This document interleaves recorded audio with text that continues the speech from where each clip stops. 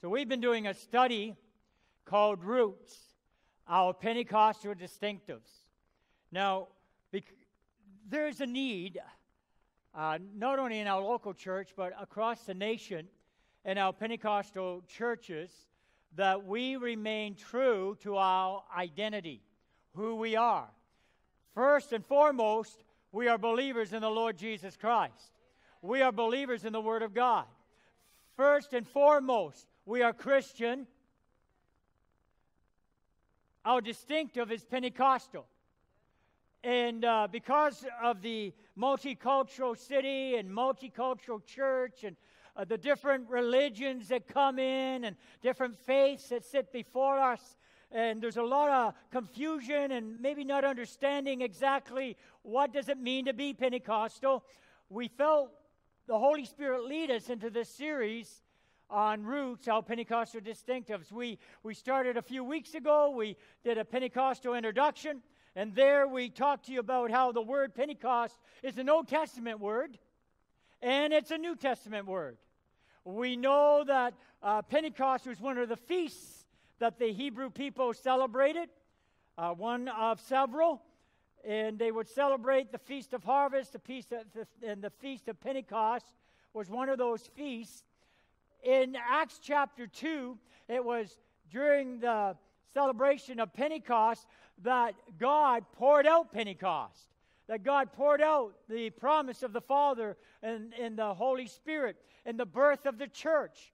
So it's a New Testament term as well. And we get our name, we took our name from that experience and not just from the title, Pentecost. We also looked at divine healing, that we believe in divine healing. That when we pray for the sick, we have an expectancy. We have faith to believe that God, the great physician, will heal the sick.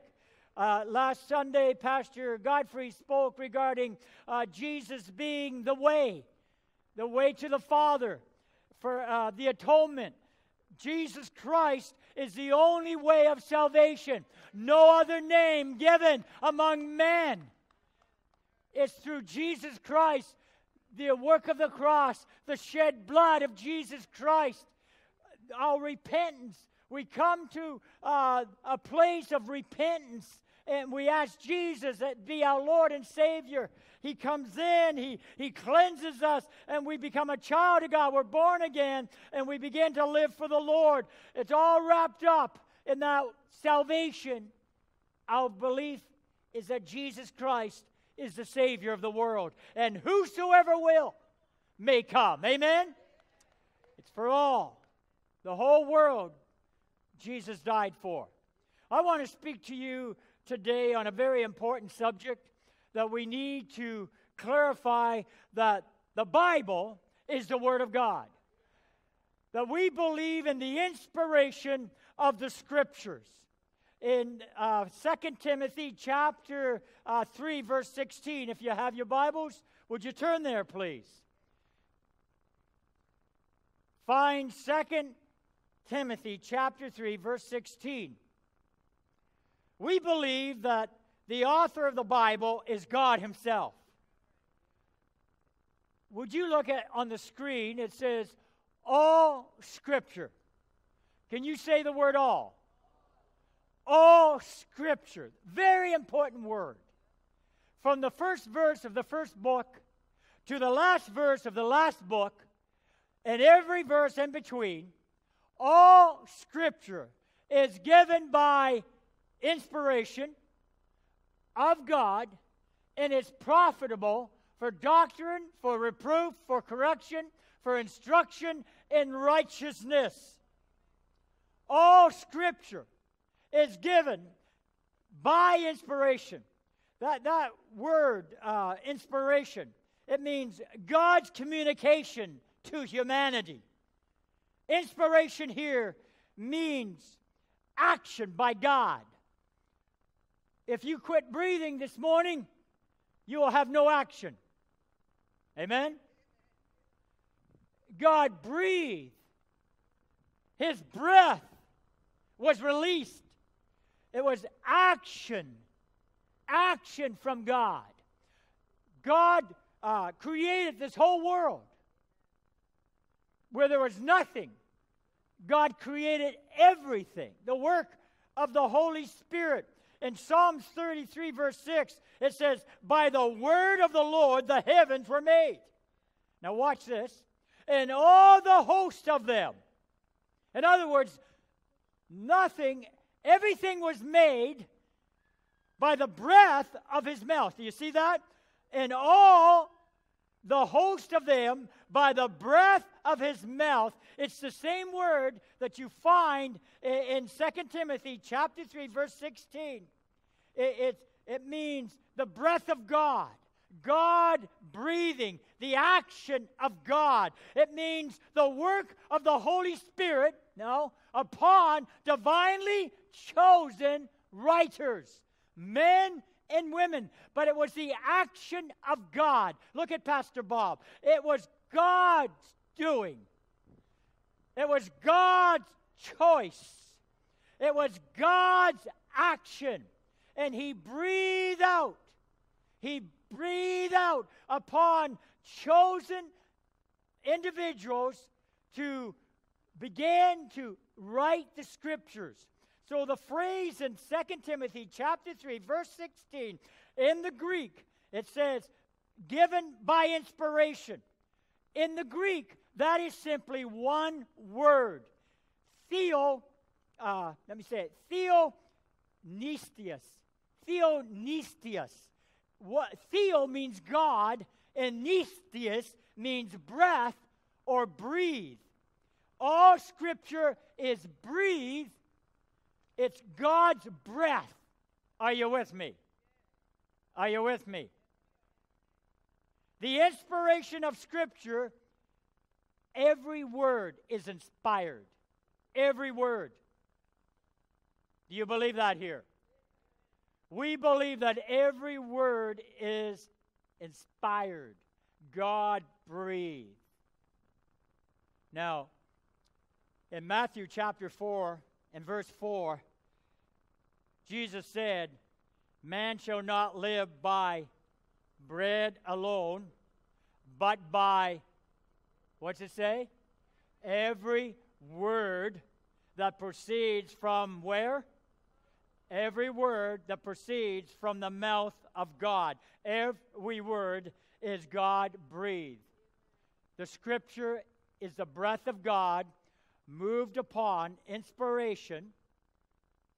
It's not the inspiration you get tinglies, or it's not, he was inspired to write a poem, or he was inspired to write a song. That could be the work of the Holy Spirit, but this is a deeper level. The breath of God came upon these individuals, and every single word. Man shall not live by bread alone, but every word that proceeds from the mouth of God. Very important that we understand this. You know that when Jesus, in Matthew chapter 4, verse 4, Jesus was led, someone said it this morning, led out into the wilderness, and there he did hand-to-hand combat with the devil. And the devil came after him, trying to attack who he was, his identity, tempting him at different levels of temptation. And how did Jesus fight the enemy?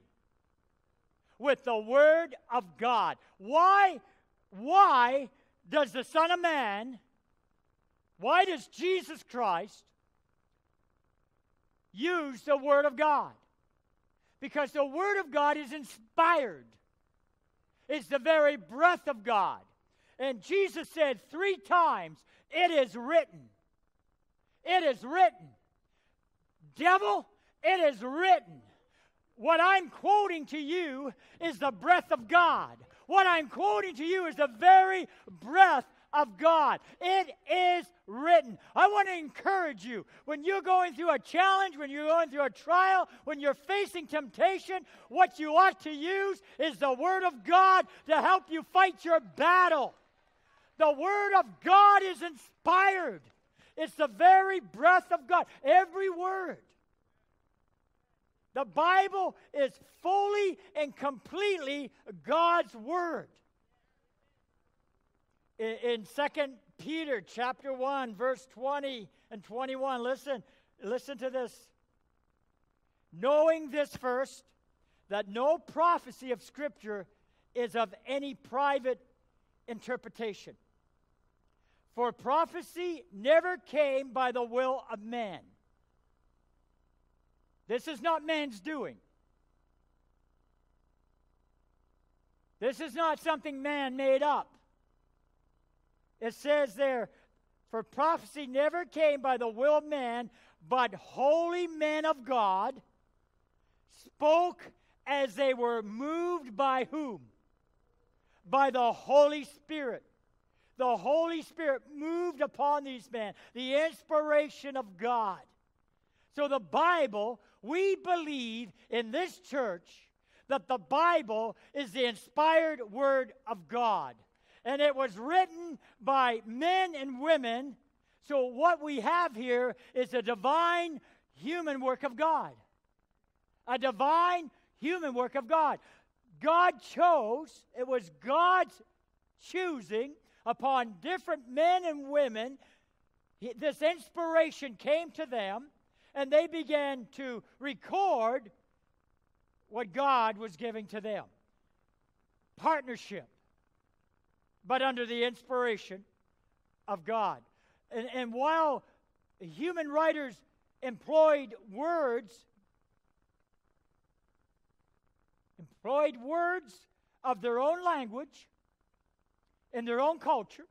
Now, I know some of you are all from different cultures, right? This is a very multicultural church. And sometimes I have to listen very closely. Or maybe ask Patricia because they get talking some Jamaican language. And I have to say, Patricia, what did they say? He didn't take the culture of the person. He didn't take, their experience away from them. But God used their language. God used their culture. He used their personality. But they were all chosen by God. He used their education. Paul was very learned. Amen? Paul was a scholar. Luke was a doctor. Matthew was a tax collector. He used different people. Esther. Moses wrote the first 5 books of the Bible. So he used different people from different backgrounds and personalities, experiences, and circumstances. But God guided the process so that each word would accurately, without mistake, convey his message. Hallelujah. The message is God's. So we believe in the inspiration of Scriptures. Number 2, point 2, we believe in the authority of the Bible. The Bible is God's authoritative revelation to you and me. It imparts a revelation. It's God's authoritative revelation to you and to me in 2018 and onward. It gives us understanding, gives us direction. You see, it imparts saving knowledge. It teaches. It rebukes. It corrects. It trains. It equips. It's our authority concerning salvation. It's our authority on how we should live our lives. We don't live our lives according to the culture, and don't ever use that excuse. Even your family background is no excuse for the way you live. This is your authority on how you should live your life. This is your authority on your attitude and how you should conduct yourself. It must align up with the Word of God. The Word of God is the authority. The final word is God's Word concerning Christian ministry, or how we do ministry in this house. How we do ministry in this house ought to flow from this book. If it's not in the book, let's not do it. It ought to flow from the book, how we do ministry. What we preach from this pulpit. That we preach according to the Word of God. That we preach and that we would teach a sound doctrine. A sound doctrine. I'm not coming. I don't come with my own hobby horse and stand up to you and give you my opinion. It must be the Word of God. If ever we start preaching other than the Word of God, go somewhere else. Amen? We must have sound doctrine from the pulpit. The Word of God is authoritative. Our teacher, our guide. This is very important. This sound doctrine. What you sit, what you listen to, very important. As a matter of fact, there is an attack on sound doctrine today. In many evangelical circles today, they have taken scissors to the Bible. And they have cut out certain things that they no longer agree with. They have belittled the authoritative Word of God. And they have put their own opinion over the Word of God, their own philosophies over the Word of God. That's the day we're a part of. That's why this message is so dear to my heart today. You see, in 2 Timothy chapter 4, verse 2 to 4, Paul writes to the believer, yes, to Timothy. Any believers here today? Come on, any believers? Okay, so look what Paul writes to you. Preach the word. Be ready in season and out of season. Convince, rebuke, exhort with all long suffering and teaching. So in other words, you don't use it as a club. You don't use it to beat somebody up with. No, you can do this gently. Right? You do this gently, and you allow the Holy Spirit to do the conviction. But that's what the Word of God says. All long suffering and teaching. Watch now. For the time will come when they, who are they? Those that are sitting in churches. Time will come when they will not endure sound doctrine, but according to their own desires. Oh my, I could just spend an hour right there. People wanting a platform, people wanting an agenda, people wanting their own way, having their own cause, puffing themselves up. But listen, the Bible says, but according to their own desires, because they have itchy ears, they will heap up for themselves teachers, and they will turn their ears away from what? From the truth. What is the truth today? Pilate stood in front of Jesus and said, what is the truth? And the truth was standing right in front of him. Do you know the truth today? The truth is the Word of God. The truth is the Word of God. They'll turn from the truth and be turned aside to fables. The Bible is the Word of God. The Bible is truth. It's infallible. It's reliable. It's trustworthy. It's our guide in all matters of life. It's free from all falsehood. There's no mistake in the Bible. There's no failure in the Word of God. It's true. It's pure. It's righteous. It's dynamite. The Word of God. Listen to this statement. You might want to write it down. Just as Jesus is God manifested in human flesh, yet without sin, so the Bible is God's Word communicated through humans, yet without error. I love that. Just as Jesus is God, manifested in human flesh, yet without sin, so the Bible is God's Word communicated through humans, yet without error. Praise God. The Bible. The Bible means book. Biblos. B-I-B-L-I-E-S. Or O-S. Means book. It means book. But the thing that sets this book apart is the word holy. Holy Bible. Holy means set apart. You know that? It means set apart.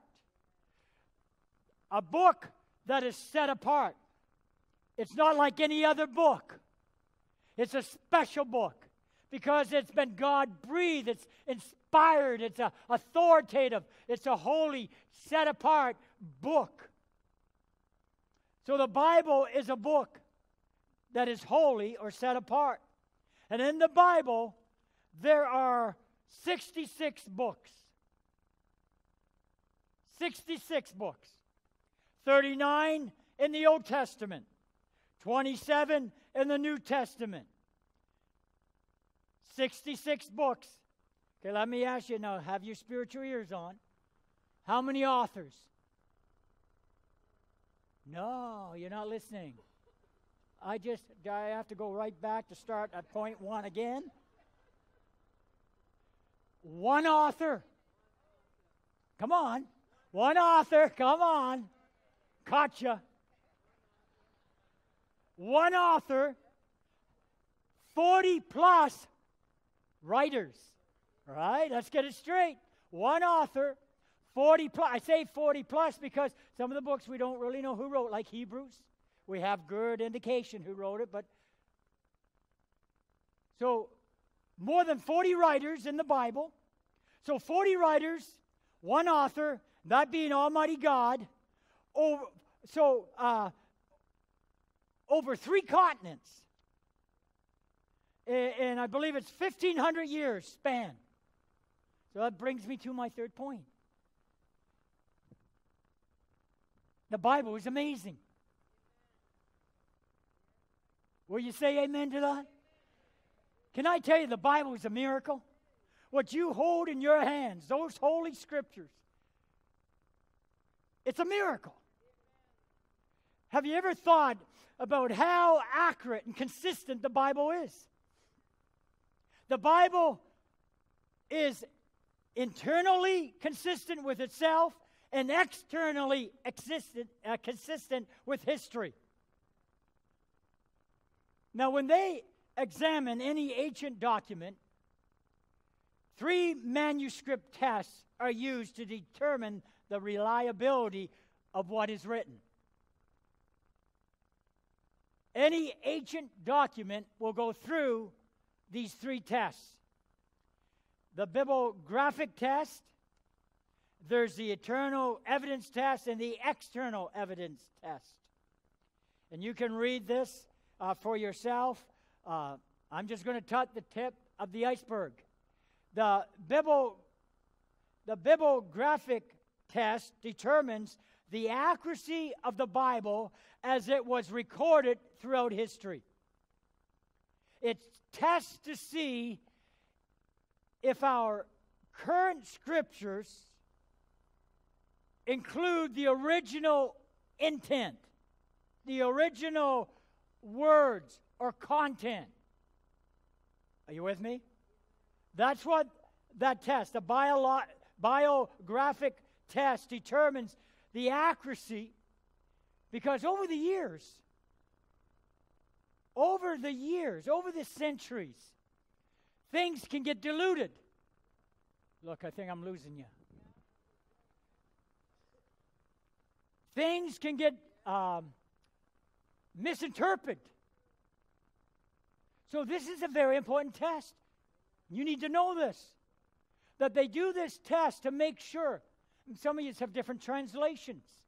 The translation you have you should check and make sure that the translation that you carry, that is perhaps your favorite, is a close with the wording to the original. Because if it's not, it can lead you astray. So this is a test that they do on these ancient manuscripts to make sure that your Bible, the translation that you have, you know King James, we were talking about this earlier, the King James Version is a translation. It's not the original. Come on.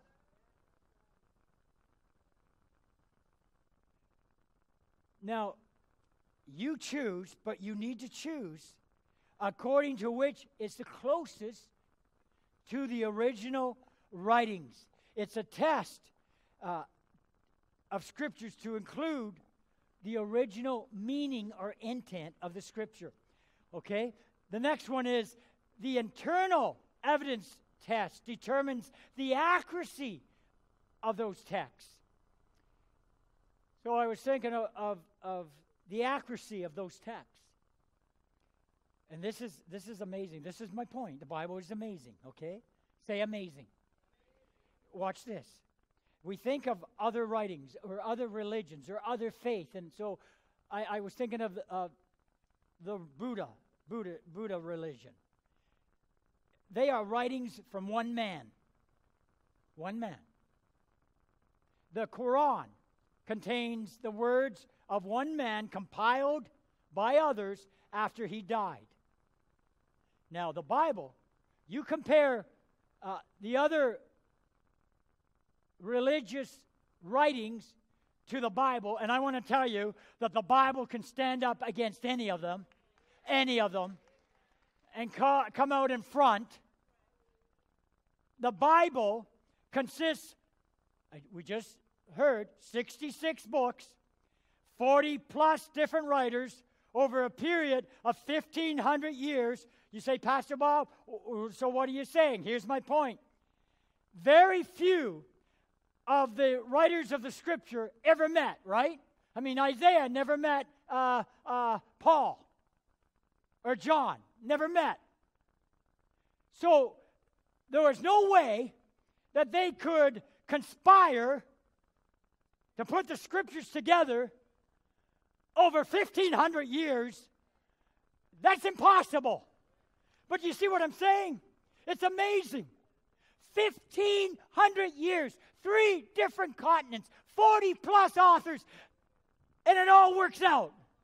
Amazing. It's a miracle. Humanly, it's impossible for that to happen. The eternal evidence proves Scriptures are consistent. From Genesis to Revelation, consistent. Let me just add this. 700 years before Jesus' arrival, Isaiah wrote about his virgin birth. What? A virgin birth? Isaiah. Now, I know pot wasn't legalized during Isaiah's day. But he writes, under the inspiration of the Holy Spirit, that 700 years that there's going to be a virgin and she's going to give birth to a child. Amazing. And then Micah comes along and he says that child is going to be born in Bethlehem, where he would be born king, Savior. Amazing. And then King David. Do you know King David wrote about Jesus' crucifixion 1,000 years before Jesus was nailed to the cross? How is that possible? But the inspiration of God. 500 years before any historic record of the practice of crucifixion, David prophesied about it. In fact, research tells you the first recorded crucifixion was in the 5th century before Christ. That's amazing. 500 years even before that, David is writing under the inspiration of the Holy Spirit about this crucifixion of the Savior. I mean, Daniel is full of prophecy. Daniel prophesied that there'd be a great empire that would dominate the world, and then suddenly it would be cut off. And Daniel wrote that would later be divided into 4 empires. Those 4 empires would become 2, and out of that 2 would become 1. And the Messiah would come. At that point, the Messiah would come. 500 years before Jesus was born, Daniel was writing these things. That is called the inspiration of the Scripture. God breathed upon these holy men and women. Incredible, eternal evidence for the reliability of the Scriptures that you hold in your hand. You need to know this. The third test is the external evidence test. Maybe we could put them back up on the screen. You could leave the notes up there just for a little bit. The external evidence test, now that examines other historic documents written during the same time as the Bible to determine if the text is confirmed or contradicted by external documents. So what does that mean? That means they'll take the ancient scriptures and they will look for other ancient scriptures that were written around the same time as the Bible to see and make sure that they don't contradict each other. It's the external evidence test. So, like the Dead Sea Scrolls confirm the scriptures. The writings of Josephus, Hebrew historian, confirms the scriptures. So they compare all these things. Now, scholars say, this is what scholars say, 99.5 of the Bible has been corroborated by other historic documents. Now, I'm not a scholar, but I would say 100%. I'm just going out on the limb and saying 100%. But those have done all this research and done all these 3 tests. Isn't that incredible? 99.5% is corroborated with historic documents. I'm telling you, the Bible is amazing. It's amazing. It's amazing, accurate, and consistent. Biographic, eternal, external evidence confirms the scriptures are true. Hallelujah. Christ came 2,000 years ago. Nearly 3,500 years have passed since the first scripture was written. Book of Moses, the first scripture, I believe it was Job. First book was Job. Then you have the book of Moses, the Pentateuch. 35 years have passed since the first scripture was written. No book has been more thoroughly studied. No text has been more painstakingly scrutinized. Yet it has always come out on top. Always come out proven true. 40 different writers produced 66 books over a span of 1,500 years that are so in sync. Amazing. What a miracle. What a miracle. You see, I need to know this. We need to know this. You need to know what you believe. You need to be able to take the Word of God and rightly divide the word of truth. You need to know why you believe the Bible. You need to know for the sake of your salvation and how to live, how to govern yourself through good times and through bad times. What does the Bible say about that? You all need to know. We all need to know that.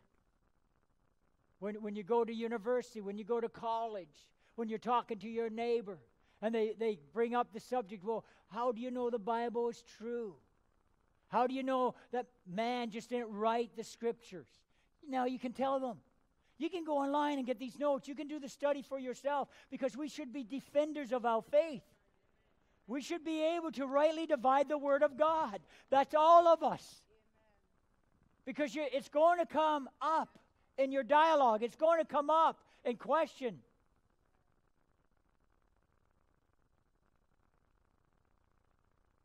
How do you know you're saved? Can you answer that? How do you know you're saved? How do you know you're going to go to heaven? That's it. Jesus loves me. This I know. For the tells me so. That's how I know. That's how I know. The Bible tells me so. And I believe the Word of God. I have faith in the Word of God. The Bible tells me so. God's Word is amazing.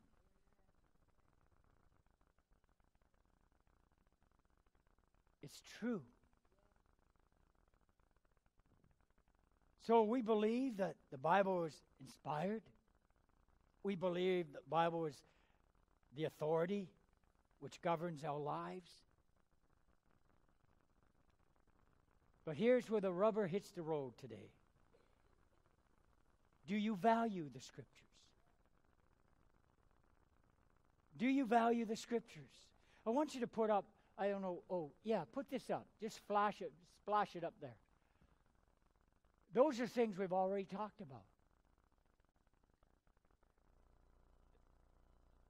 Those are things that we need to really consider as believers. Do we value the Word of God? In a society, in a world that does not value the Word of God. The Bible is complete and in need of nothing.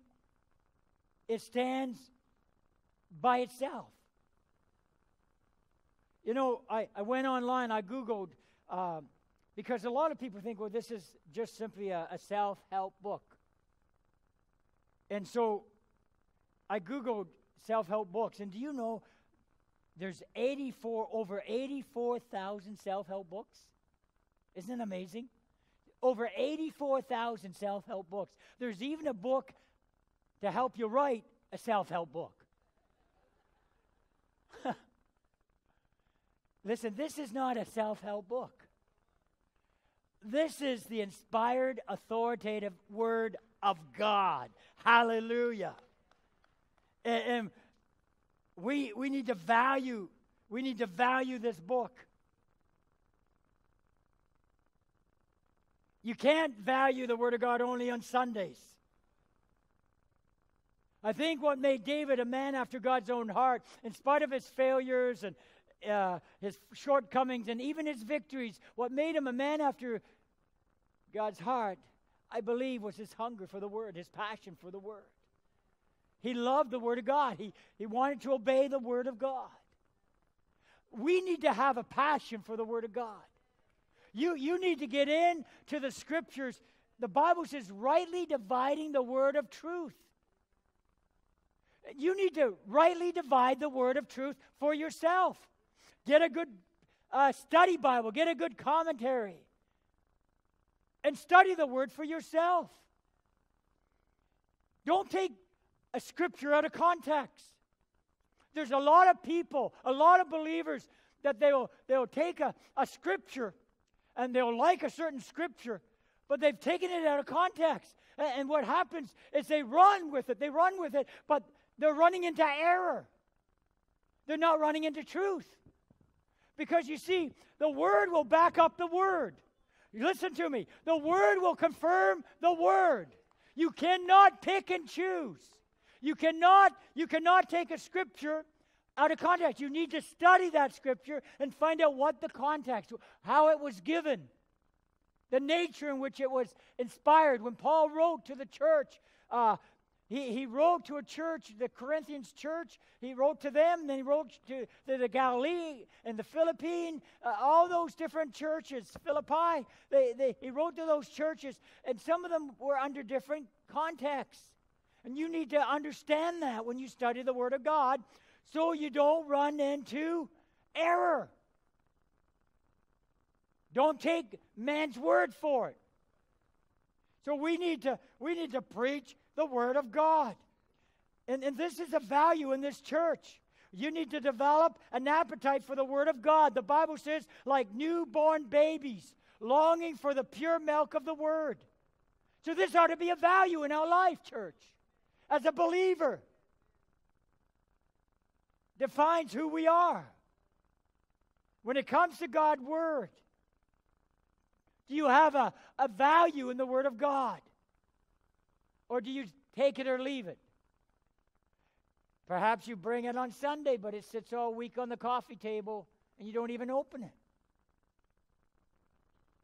It needs to be a value. The inspired, authoritative Word of God to guide us. Let's consider this. No book has been the object of more attacks and more scorn than the Word of God, the Scriptures, over the ages. No book has been more despised or rejected like the Scriptures. It's been burnt, ridiculed, outlawed, but amazing, in spite of all these attacks, it continues to multiply. It continues to multiply. This is not the book of the month. This is the book of the ages. It's eternal. Heaven and earth will pass away, but His Word will be eternally established in heaven. It's going to be according to His Word that we are judged, according to the Word of God. Hallelujah. God's Word ought to be valued. Do you value the Word of God? Do you love the Word? Thank God for His Word. I want you to stand with me just for a moment. I want you to take your Scriptures, whatever form or fashion you have them in, hardcover or on your phone or iPad, whatever it might be today. Take your Scriptures.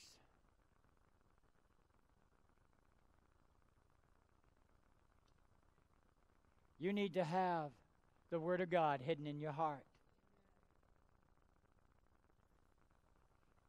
Somebody said this sometime, that if they were sent to a deserted island and they could only take one item, it wouldn't be my Harley. What would I take? I'd take the Word of God. I would take the Word of God. But do you know there are some countries to have a Bible is against the law? And you would be in prison for carrying the Bible? And yet, how many of us have 2, 3, 4 Bibles at home? Do we value the Word of God? If you don't, I want to challenge you today that you would allow Holy Spirit to do a work in your heart concerning His Word. Sunday morning attendance, praise God for that, for this community. We're so glad you're here, and we love you. But you can take this Word, and you can have fellowship with the author of this book. Do you know the author? You can have fellowship with the author, intimacy with the author. This is a love letter to you. Appreciate it. Value it. Every day, open up the precious Word of God and begin to read it. But not just to tick off a religious duty or form, that there I've done my devotions. Do it with the purpose of encountering the author. To have an encounter with the author of this book that we love so much. This inspired, authoritative Word of God. Have an encounter with Him. It might be that you only read 10 verses, but you pause and you ask Holy Spirit to give you a revelation in those 10 verses. That He opens up your understanding, that you get closer to the author of this book, that He begins to speak to you. Can I tell you that 90% of the time the Lord speaks to me, it's through the Word of God. It's through this precious book. God begins to speak to me. I have fellowship with the author of this book. You can have fellowship with the author of the Bible. Isn't that incredible? I mean, that's amazing. That's so powerful. Value this book. Love this book. Digest this book. Read this book. Study this book. Allow this book to transform your life. The Word of God will never return void. Never return void. It will help you. It will guide you. It will protect you. It will defend you. But you have to put it inside you. It's sweeter than the honeycomb. The Word of God.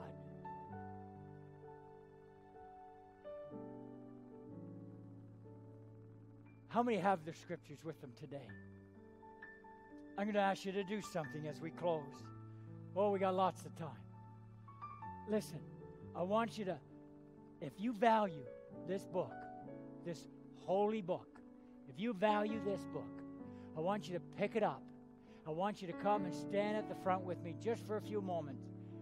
And we're just going to worship the Lord just for a moment and thank Him for His inspired, authoritative word. We're going to value the Bible today.